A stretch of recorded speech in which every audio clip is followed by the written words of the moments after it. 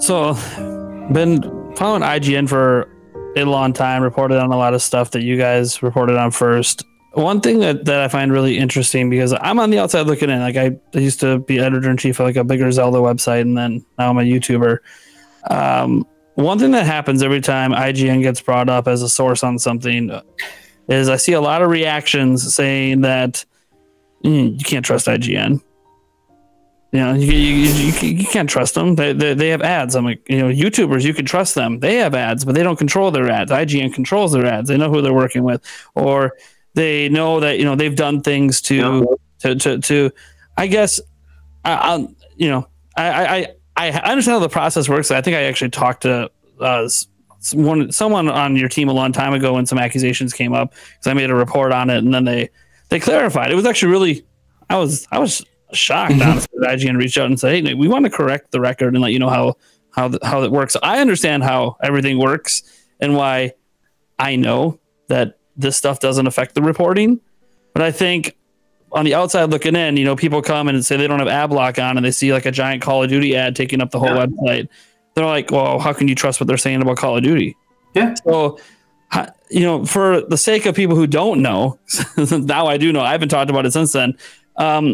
How do you like feel about how fans react to that kind of stuff? Because I think it's understandable that they react that way, because they obviously don't know. But I mean, look, vigilance is important, right? And we see reports about campaign donations and politics every day. And like the reason why people donate to politicians is to influence them, right? And to get something done. And so if you apply that and say, well, maybe Activision is spending more on IGN because they want to influence, then I think it's smart to be vigilant and as a consumer be aware of kind of like the ad model.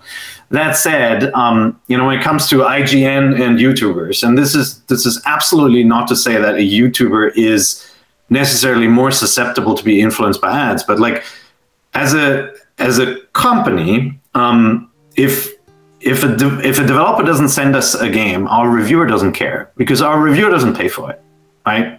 We'll buy the game for the reviewer and send it to them. Honestly, it's a process that is completely opaque to the reviewer. They don't necessarily know if they got a free code or if everybody got a free code or if IGN paid for it and blah, blah, blah, right? And so there's a system in place that makes it so that the reviewer itself is isolated from the whole kind of procurement process. We also don't let the publisher talk to the reviewers. You know, like when we have freelancers, we don't create this sort of direct connection where there's any sort of influence. Secondly, the reviewer is paid a flat fee. When they work at IGN, they're paid a salary. When they're freelancer, they're paid for, you know, the amount of time that it takes to create the review. If the review tanks, the reviewer gets the same amount of money. If the review is a giant hit, gets millions of views, the reviewer gets the same amount of money. With a YouTuber, it's different, right? Mm-hmm. If as a YouTuber you create a review that's a hit, you get more money. You run more ads, right? And so that's not to say that a YouTuber would purposely create something that is either so positive that they get amplified by the publisher, or so negative that everybody jumps on it and freaks out and gives them views. But like there is that door, and the way that the audience needs to deal with it is to get to know the reviewer and get to know the YouTuber.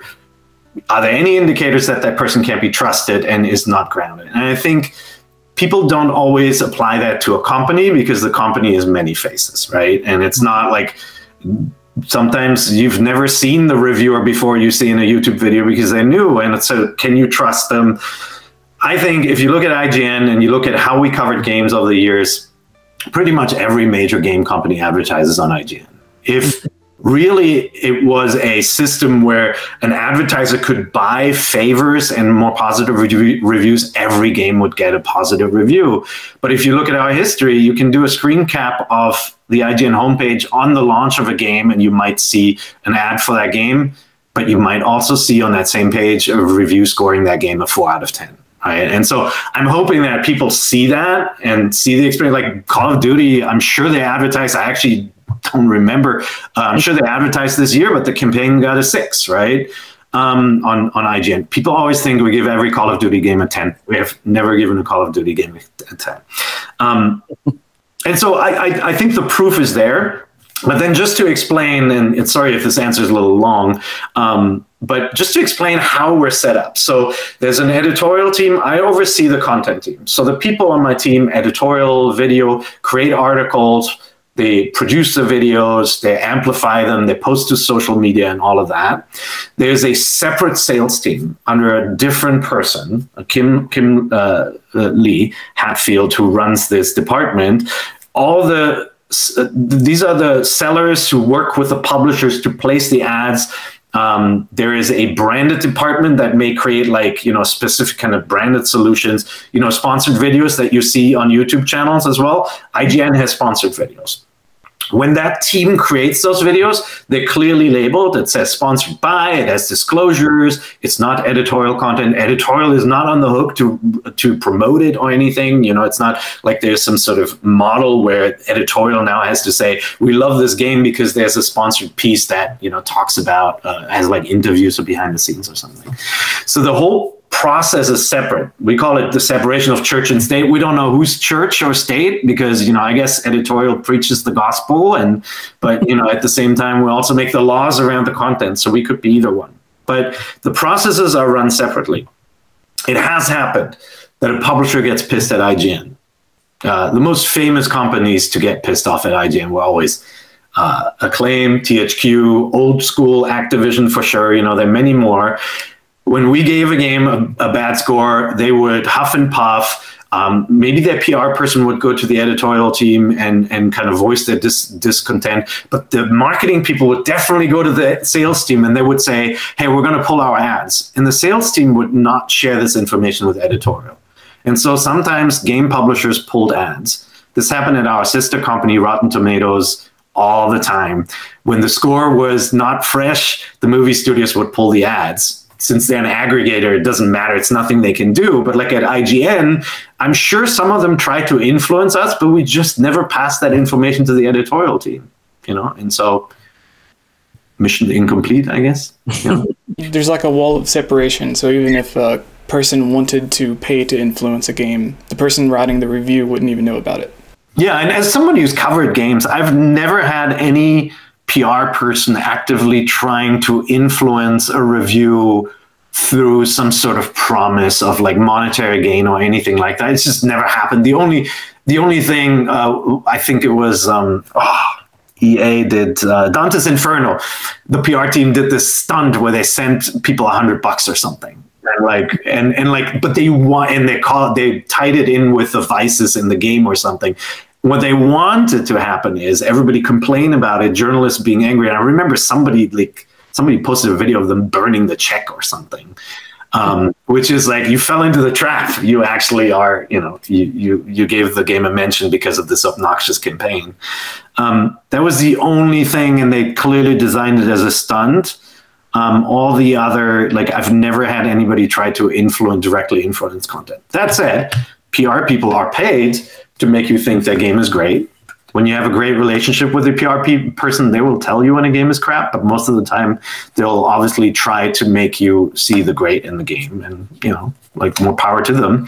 And if you run a good editorial team and you have a smart reviews editor, they put the sort of kind of barriers and processes in place to make sure that those external pressures don't influence the reviewers. I would actually say the audience puts more pressure on reviewers than the actual companies ever did or ever do. Yep, 7 out of 10, too much water. Hey, we get this all the time, right? Like people saying you give every game a 7. It's like, no, okay, look at the reviews index. Out of the last 30 reviews, 4 got 7s, right? Like it's not true, but it becomes this meme. But also that I think one of the challenges is that we self-select now. We can't review every game. So we're not going to review the bargain bin stuff. As we're speaking, another 20 games have released on Steam, probably 50 on mobile, right? There's a constant stream of games, and you have to pick and choose not just what is good and has potential, but what is of interest to the audience. And so I remember during the Wii age, we tried to review everything that came out. We eventually gave up. And so you get a lot of reviews that are 2s and 3s because there's so much crap on that platform. We can't do that today because we also have to make a video review and all of that, right? Like we would only be able to review 10 games a month. Yeah, a lot of that's kind of like my process with news coverage because I do a lot of Nintendo news stuff.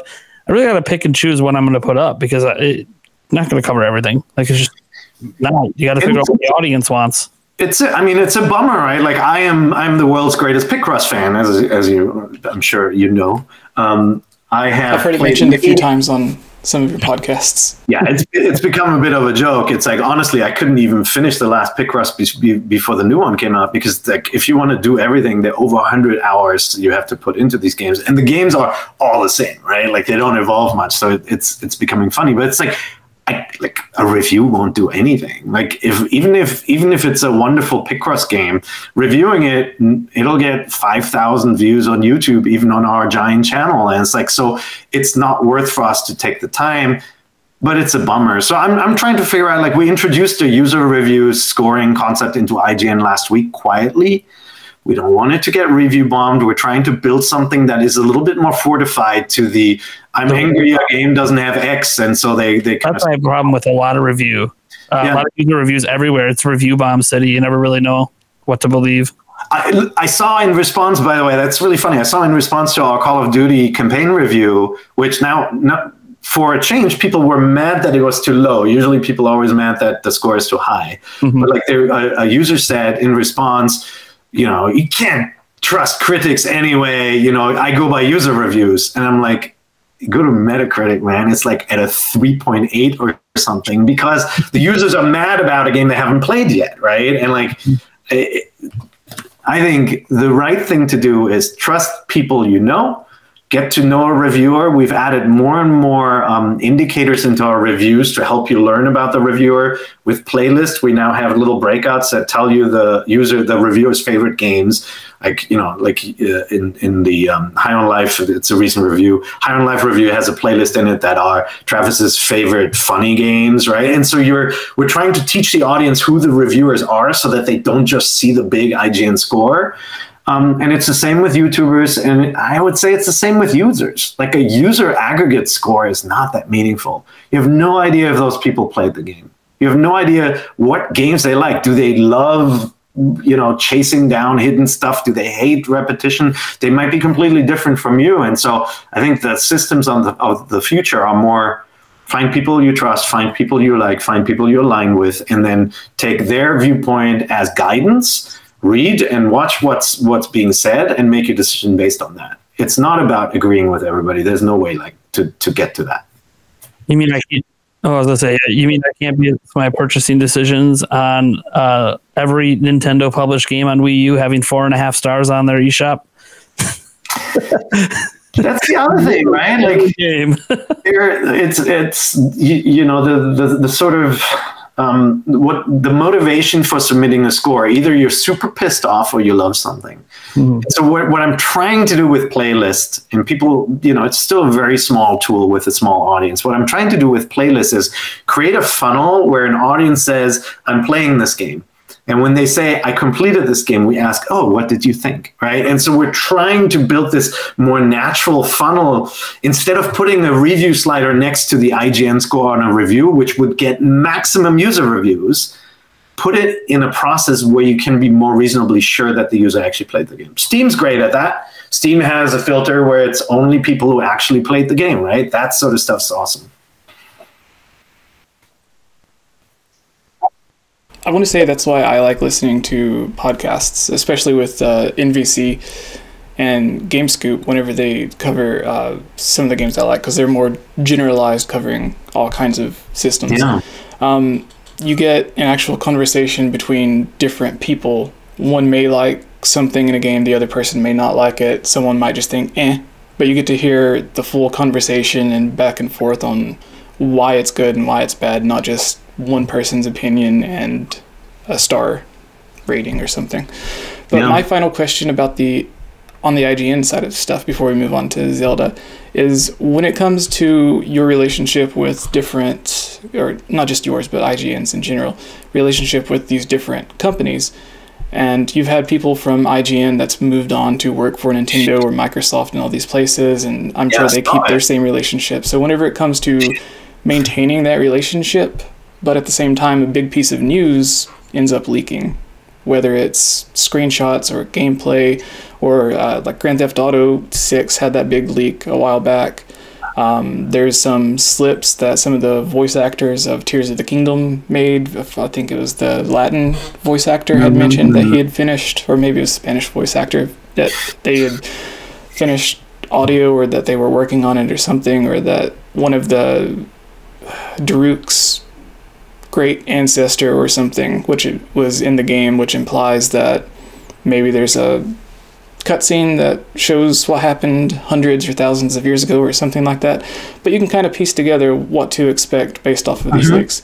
So how do you go about covering those when it might be something that, if it's a game that you're working on that's in the process of being reviewed, and you all already know this, or at least the person reviewing the game ahead of time already knows all of this, but you can't say anything because of your NDA? How do you go about covering something that leaks while you're actively reviewing the game? Is it something that you just avoid, or do you still cover it, but no, we someone cover else? it. So as a company, obviously we are a little bit more vulnerable than an individual, right? Like Nintendo is unlikely to go after Nate and sue him, but like a bigger company or an outlet, like if we posted screenshots and videos from a hack or a leak like that, we'd definitely be in trouble, right? So we have to be careful.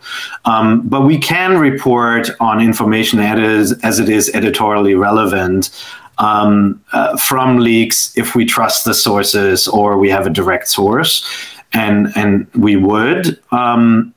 There's so much false stuff out there. Obviously, you got to be very, very careful. And sometimes, you might have 3 sources telling you the same thing, but like they all informed each other, and in the end, it's a bunch of hot air. So you have to be careful. No, we cover it. Companies sometimes get pissed off for covering leaks, right? The annual Assassin's Creed leak, I can tell you, Ubisoft's never happy. They would like that to be a surprise, I'm sure. When it comes to an NDA, I don't know if you saw a Pokemon review. We actually posted it late. And the embargo, so an embargo, for those people who don't know, like in order to get advance access of some games, companies ask you to agree to an embargo. That embargo, it's a contract. It says you cannot you cannot show footage of this game until date X, which is public release. They sometimes stipulate something like don't spoil the ending, which we wouldn't. That sort of stuff. Companies have tried where they send you an NDA, an embargo, and they say, and you can post your stuff a day after the game comes out. And we're like, absolutely not. We're not going to sign that, right? Like the moment the game is publicly available, we need to be able to go live. And in some cases, games have shipped early, and we went back to the publisher, said, your NDA says tomorrow, but the game is out now. Can we adjust the date? If they say no, we might actually say, okay, we're going to assign a new reviewer, and they're going to play the publicly available copy. With Pokemon, what happened is the NDA was restrictive in weird ways where we decided we're going to wait. And it was because sometimes you get an NDA where the publisher says you can only use footage we provide you. And that is, sometimes it's because they have a patched version that they haven't submitted yet, and so they fixed some visual bugs. So it might be innocuous, and they want you to use footage that is representative of the final game. But like in some cases, if that means we're playing a game and it's buggy and it has issues, and all the footage that they provide doesn't let us show us, we'd probably bow out and say, no, thank you. In some cases, like remember Cyberpunk? We got access to the good versions ahead of time, posted our review, and then we noted, hey, we didn't get access to the last gen ones. We're a little worried about these. The moment they came out, we quickly booted up and made videos of them, and we said, okay, we're going to do a separate review for these because they don't run the same. But it's like, that's where you see kind of like embargoes can be an issue, right? Because they can influence the narrative. If everybody thinks, oh, all the versions are the same, and they look at our positive review, they could be misled. So it's a tricky situation. But basically, as an editorial outlet, you have a choice, right? You can say, if the embargo stipulations are too strict, we can just have a late review and buy the game when it comes out. And we've done that many times. or if an embargo ever has a clause in it saying you can't say anything negative, then we would never sign it. And we have, honestly, I think we've had one embargo specify you can't show bugs, and we're like, nope, no deal. Like, if your game has bugs, we're going to show bugs. Does that answer your question? Yes, it does. Thank you. I would love to go on and continue talking about a bunch of behind-the-scenes IGN stuff. That's usually what I'm most interested in, is stuff that goes on in the background. But Tears of the Kingdom finally has a release date for next, well, I don't think an exact release date, but it's coming out within the next May 12th, is it? Yeah, so it is an exact release date. Okay. Oh, don't you do that to me. They didn't renege that release date. Yeah. Well, it's not a date, right? It's a release zone. Well, they said May 12th when that last trailer. Well, did they? It's actually May 12th? Actually May 12th, yep. Okay. So going from breaking news, May 12th. Breaking news. Okay. You heard it here first. No. So with Breath of the Wild, what were your generalized thoughts on that game? Of course, they added so many different new features to it. What were your generalized thoughts on it, if you can give generalized thoughts on Breath of the Wild, as big of a game as it is? And then how do you see them bringing even more new gameplay mechanics to Tears of the Kingdom? Or do you think it'll be, instead of bringing back or bringing in new features, do you think it'll be instead bringing back some of the old features that fans had asked for and making like a mix of what we had in Breath of the Wild and the traditional? Or do you think it'll just be more new stuff? And where do you see it going? All right, Jesse, obviously Breath of the Wild is my favorite game of all time. So I'm a huge Zelda nut. I have played every game in the series, including, Satellaview stuff and all of that. Super excited about the sequel, Breath of the Wild. And I am a big fan of the classic setup of kind of, call it more Link to the Past style, like more forgiving overworld with tricky dungeons that you can do. Even if it's in order, I'm fine with it. I love that sort of setup. And so Breath of the Wild is obviously very different. And I found it so utterly brilliant that they were able to take the series and give you an experience that was much more, it made you feel like you were the only person to experience the game that way. And like for the longest time, I'd come to work and somebody would say, oh my God, I threw a sword and the lightning bolt hit it right in the air and all the bokoblins get blown up, right? Like everybody has these stories where they feel like only they experience them. And I feel like that was an amazing thing, and I forgave the game for not having these amazing puzzle dungeons with kind of, water, fire, earth kind of variety of setups. The beasts were great, but they all looked the same. And like in my mind, I thought the ideal game would be if it had this sort of established game system where cold matters, electricity matters, heat matters, rain matters. Like I love that, like where the environment becomes part of the story and the challenge, and then still have this sort of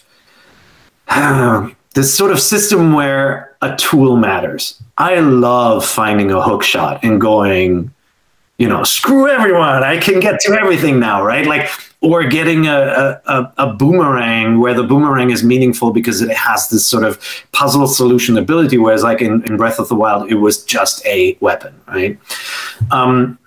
So my hopes are that we get everything that made Breath of the Wild so open and free and wonderful, with a little bit of a through line of this sort of Metroid-y, Zelda-y kind of item gate stuff, where it's like there's certain things you can't do until you discover an item.